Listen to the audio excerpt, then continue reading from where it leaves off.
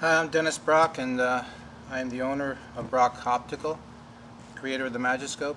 And if you're watching this, it's because your stage has come off, which is not a normal occurrence for us, which is why I decided to videotape this.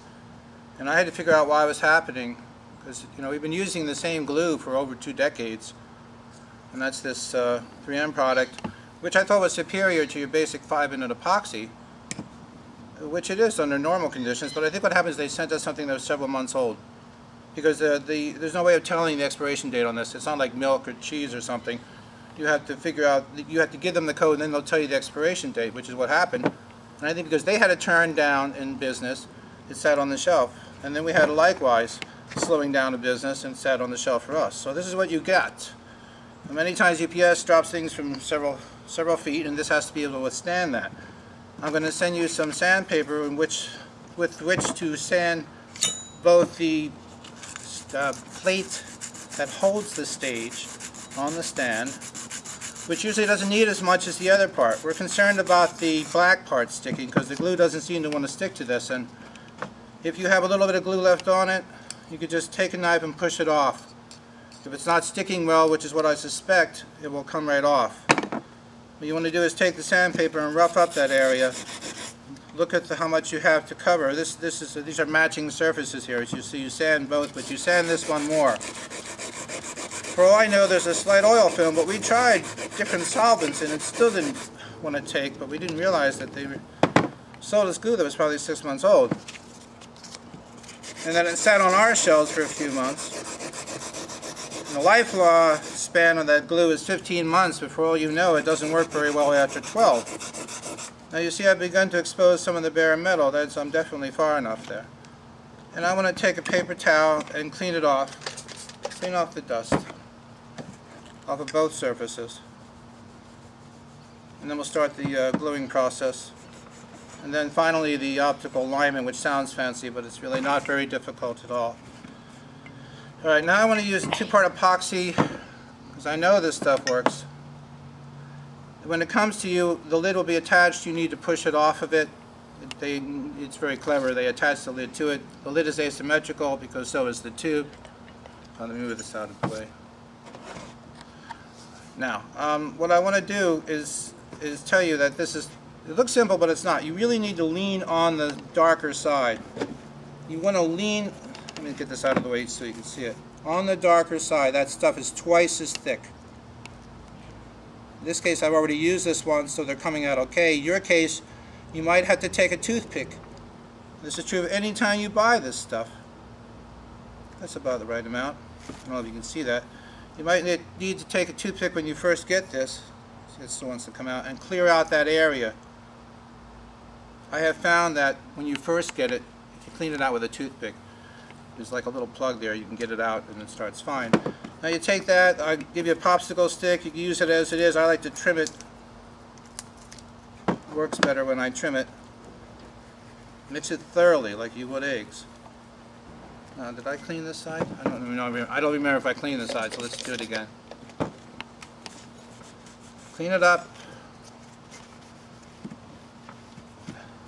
Whip up the glue. Then you're going to apply the glue in an even film. This is actually more than I need. You get quite a lot out of one of those tubes. Take your base. Get about this much on there.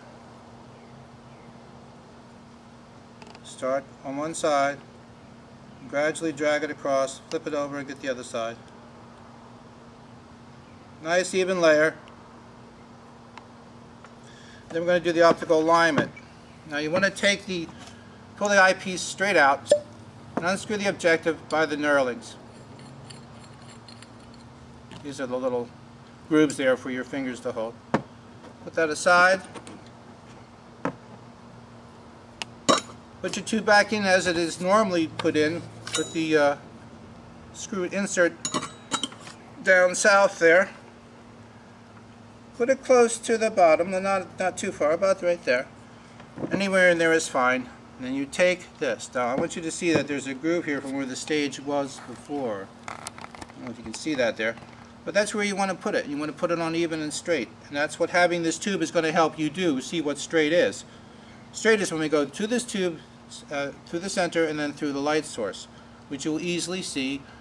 Once we take the camera off, we're going to bring that over here. So why don't you hold on a second. So you start with it even and straight. Look over it, push it back.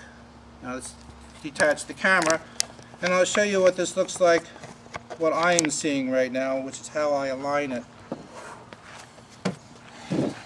Now, hold the stand for me. We can see now quite clearly the brass around the center. Let me show you what happens when I move it. You see we're throwing it off just then. Oh, let me hold this steady. We can see that's not properly aligned. We can also look at the microscope and see one foot sticking out more than the other. Let's put this on a slight zoom. Alright, now I'm going to hold the camera and bring this into center again. See, all you do is center it. That's all. Just like that. Look down the center of the tube. Place the light in the center of what you see down below. And that's all. But you want to also look at the feet out front and see if they're on there evenly.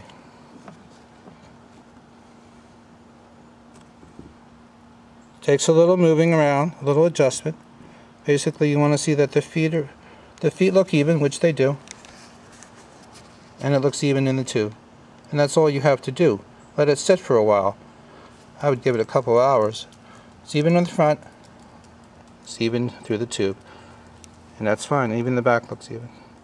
That's all you have to do. Now, what I want to tell you also, because you're in convenience, anything you buy in the next year, in accessories, lenses, you want to try out the wheel, which is a cool thing, or field case, it's at wholesale, which is about 40% off.